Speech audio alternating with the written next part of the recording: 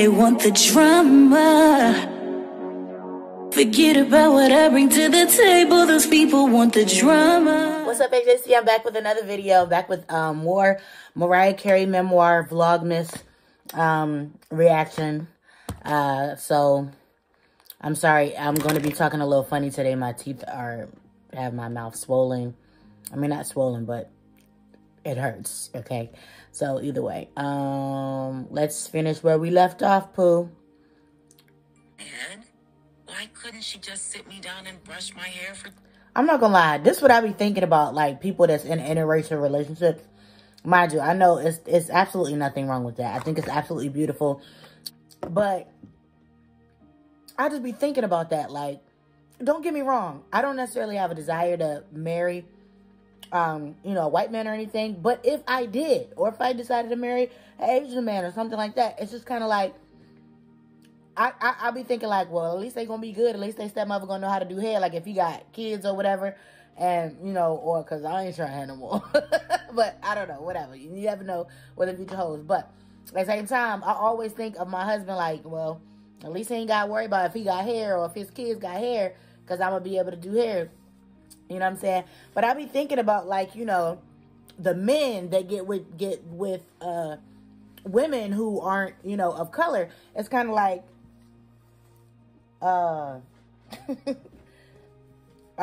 do they care at all if the woman gonna be able to do the baby's hair, or they just know they're gonna have him in a salon? Like, how does that work? Oh, I forgot to show y'all. Look at my little. I picked this up from Target because I was pressed when I seen it.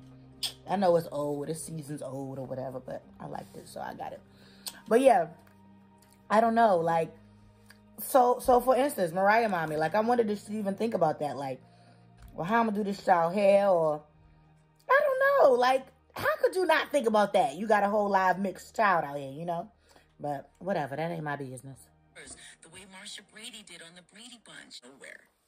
She didn't know. I love the fact that she's talking about her hair and her hair experience as, you know, a half black woman. I love the fact that she's talking about this, because she's showing all the people that, you know, thought she couldn't relate, which I don't know how you could ever think. Mind you, Mariah Carey looked more black than white to me, so I don't understand how a lot of these feelings that other people felt about her, I just don't understand. You know what I'm saying?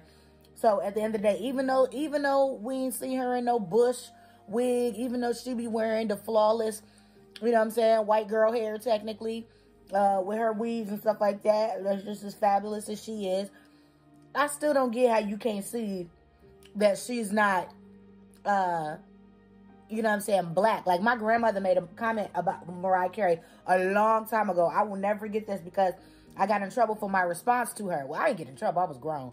But still, she said she wants to marry white men. She's going to have white kids. And then as soon as she started having kids, I said, oh, them kids look awfully black to me. And she was like, you know, she didn't have anything to say. And it was like, girl, mind your business. And yeah, we talk about my grandmother, but still, mind your business. Like, but either way, she's very in tune with her culture. She's very in tune with, you know, who she is as a person. And at the end of the day, like, I just love the fact that she's harboring on this. I love the fact that she's talking about it, because if she wasn't into her culture, into her, you know, her blackness, she wouldn't be talking about any of that. She wouldn't care nothing about it. She would say, I hated my hair growing up. You know what I'm saying? And that's why I wear wigs all the time. She's not saying that. She said, they didn't care for me properly growing up. And they did it. I feel sis. Tell your truth, baby. Tell your truth. They did not care for her growing up. Okay. It's important, you know what I'm saying, that people know this. She was confused and randomly started cutting tragic bangs in my hair, believing bangs would behave and biracial hair is brave. Right. It was a sensation near my neck, followed immediately by an alarming searing and sizzling sound and an unfamiliar and vicious smell, like she getting a hot cone. Animal set on fire. I thought she was getting a relaxer. Along with significant smoke, a faint panic began to waft through the room. She getting a hot cone. I couldn't make out what happened. I stayed motionless and quiet. She done burnt her hair off. Patch of hair at the nape of my neck, still smoldering.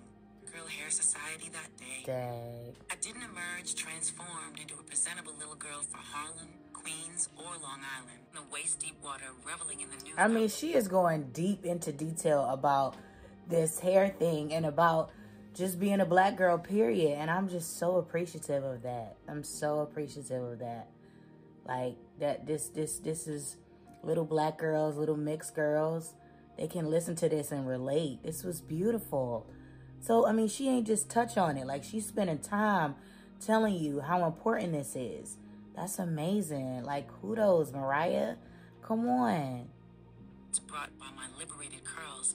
A sudden wall of ocean appeared. Curl would be a Maya calamity.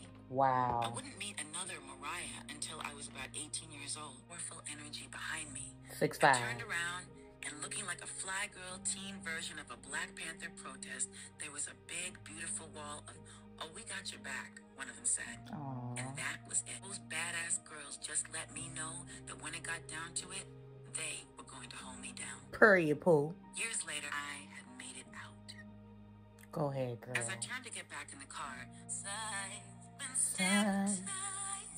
Sing, Pooh. black and white, easy and fully as myself. His power was pervasive. I couldn't go out or do anything with anybody. I couldn't move freely. That's the sign. That's one of the first signs of abusers. They like to isolate you, and you can't.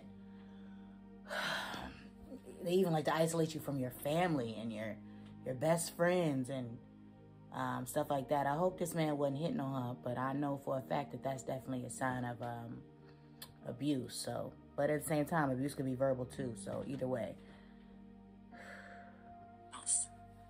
Many nights, I would lie on my side of our massive bed. I could emulate the popular Madonna studio technique, but with my voice alone. Come on now. By singing one of the songs they wrote. I don't need auto-tune. I don't need no special effects. I could do this. I could do this for real with my voice alone. Like, I know what y'all used to. I know y'all used to loosey-goosey, but I run a much tighter ship. Ain't that what Miss Doubtfire say?